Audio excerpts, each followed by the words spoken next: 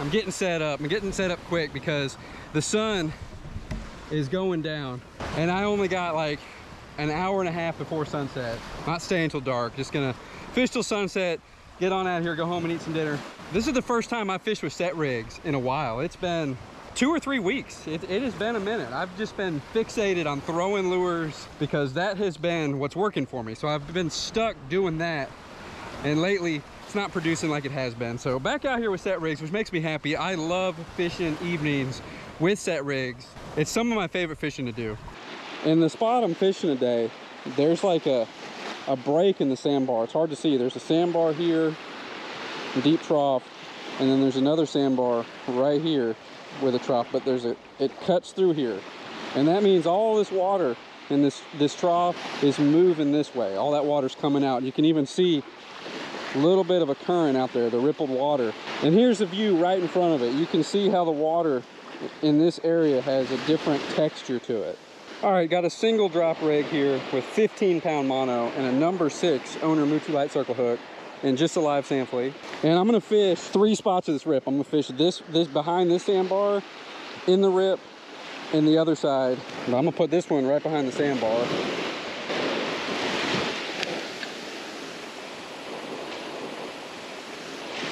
Right there. Let that sit. All right, got the same setup on this one. And I'm gonna put this one on the other side where that rip current's at. And this is the side I think the fish are gonna be on. And this time of year, summertime, I prefer using lighter tackle. The fish are a little more finicky because there's just so much food out here. There's like no competition. So if they don't like the way it looks, they're probably not gonna eat it. But just in case they are preferring some color, I have a pompano rig with a pink bead, sandflea on bottom, and the top float is just a pink and white float, and I have shrimp just to give some bait variety. And I'm gonna put this rod in the rip. I'm gonna put it in the actual rip current, in that moving water out there, out a little further than my other rods too. And let's see what happens. I also brought my inshore rod, and I just have a Carolina rig, 1/2 ounce egg weight on there, and just another small number 6 hook. And I'm gonna throw it in real close here on this side of the sandbar and see if there's any whiting hanging out close to shore.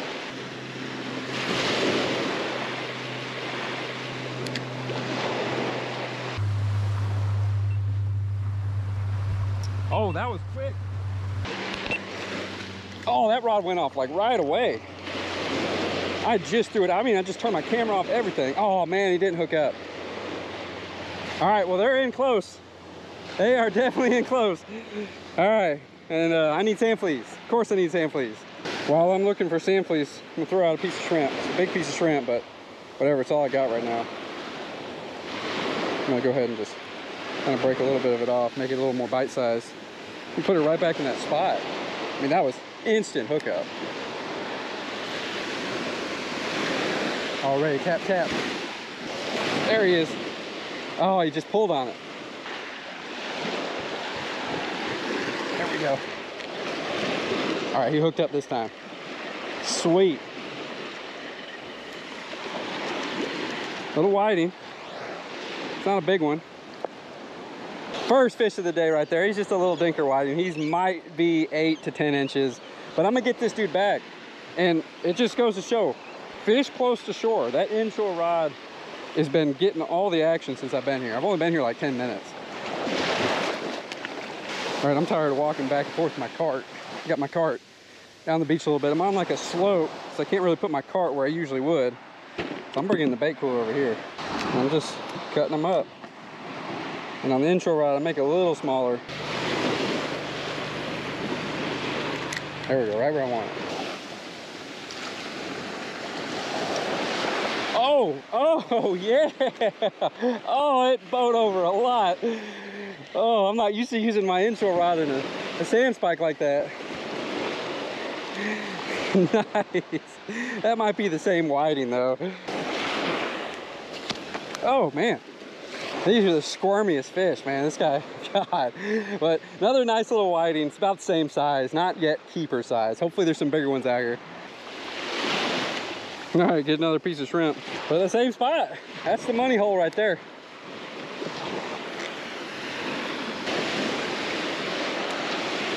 I'm gonna move this one in too. Forget it. Put them where the fish are at, right? Yeah, get some more shrimp on there. Put this one in close as well.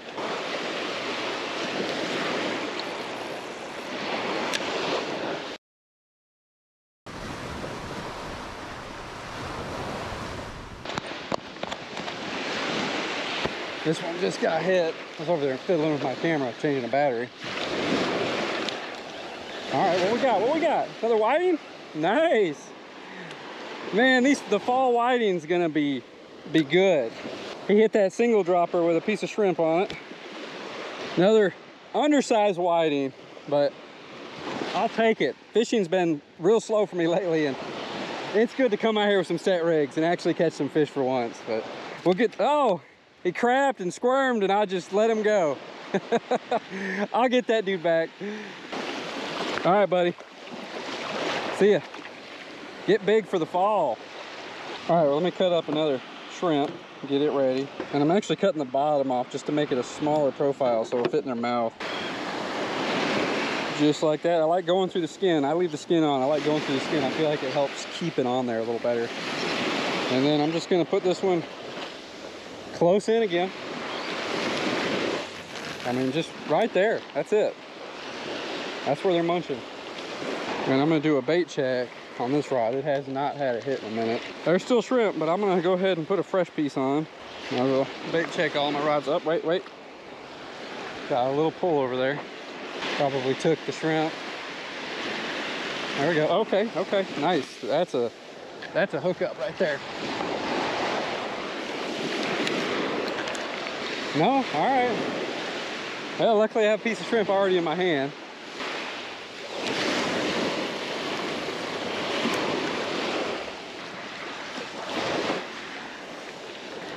All right. Oh my God. Yeah, I was about to say, I'm gonna check that bait before I get rudely interrupted. And then I got interrupted right again. All right, he hooked up this time. Oh, a little baby pump, man. Awesome. That is definitely a baby pompano. When they're this size, they almost look like permit. They're so wide.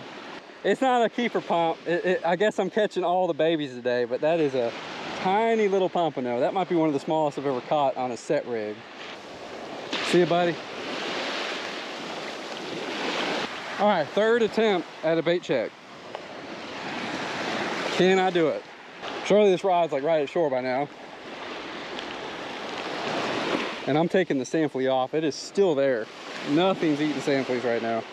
Well, that sun is going down quick.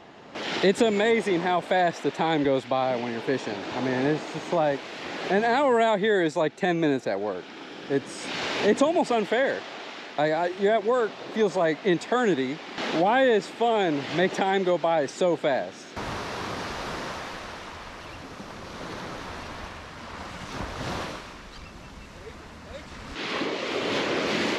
Oh, this time he hooked up. He's thrashing. He's swimming in pretty fast. What we got? What we got? It's a ladyfish. Third species of the day. And that's what a ladyfish looks like. These guys are notorious for being out here in the summertime. But they put up a good little fight. They're not good to eat, but they make an excellent bait. At least I don't think they're good to eat. Some people eat them, but I don't recommend it. I have tried them. All right, get back out there, man. Nothing is touching Sandfleas today. That Sandflea has been there since I got here. So I'm taking it off. I'm done with Sandflea. Put a couple pieces of shrimp on there and get it back out. Now the whiting bite is slowed down, so I'm gonna move this one out a little further. Get it back out past the sandbar, see what happens. This rod hadn't been hit the whole time I've been here.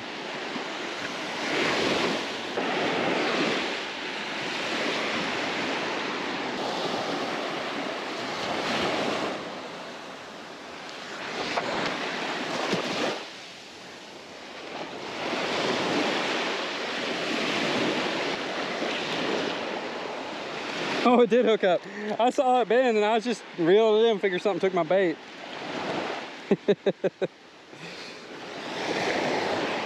Didn't even know that little dude was there. I saw the rod bend over just a little bit and I figured, hey, something took my shrimp.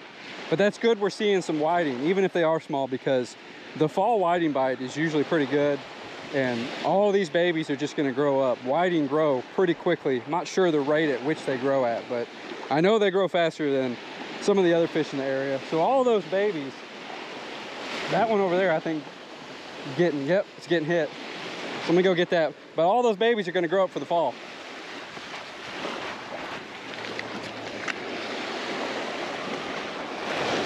Something's just playing with it. Let's just check it. Oh, no, there he is, there he is. All right, there's a fish there. He's just kind of sat down and I guess just chewing on that shrimp. No fight at all. Oh, you know what? That's a good whiting right there. There he is. There's the keeper. He didn't fight at all until he got to shore. Oh yeah, he's a hog. He's heavy. And those number 6 hooks, I love them, man. They get in there and they're in there. They are hard to get out. Nice solid 14-inch whiting right there. He is a keeper for sure. Good and fat. And he was out past the sandbar, so I'm gonna set that rod back up, get it back out there. But awesome catch. He's the first keeper of the day. And that was on this rod that I just moved past the sandbar. So I'm gonna get it back out there. And I'm just gonna leave my other 2 where they're at. I'm not gonna move them out just yet because my 12-foot rod's kind of in that zone. So just lob it out just past the bar out there.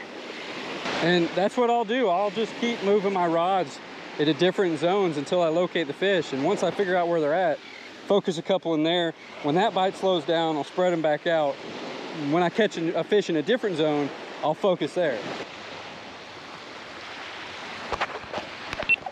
There we go. Finally, it's been a minute. Bite slowed down there. Oh yeah, oh yeah. Good head shakes on them. That's probably a whiting. That's what it feels like. All right, he's running in now.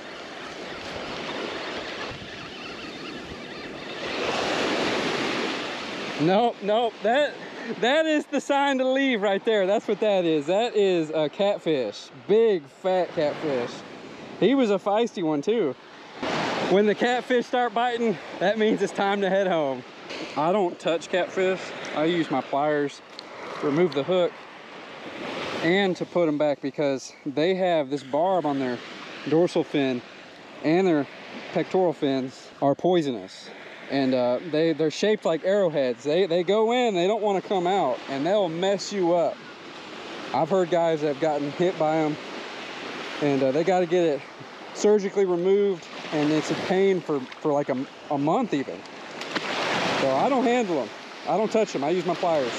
Feels so good to come out here in the evening for once and do some set rigs. I don't know why I haven't been fishing in the evening. That's pretty much how I've always fished, but here lately I've been trying to go out in the mornings and go out in the middle of the day, and it just hasn't been working for me. I am an evening fisherman. This is where I belong. But overall, I consider this a pretty good day out here. I didn't catch a lot of keeper fish, but I got on a good whiting bite, even though most of them were undersized. I mean, you can eat them if you want to. I just limit myself. Anything below 12 inches, I don't really keep. It's not worth it to me. It's just like a little nugget of meat. And definitely go with the light tackle. I really think it helps this time of year. The fish really are. They're just that much pickier just because there's so much food out here. Everywhere you look, there's bait swimming around, and there's no competition for food right now. I promise, there's none. There's not a ton of fish, and there's a ton of bait. And if you enjoyed the video, give it a like, hit that subscribe button, and until next time, take care and tight lines.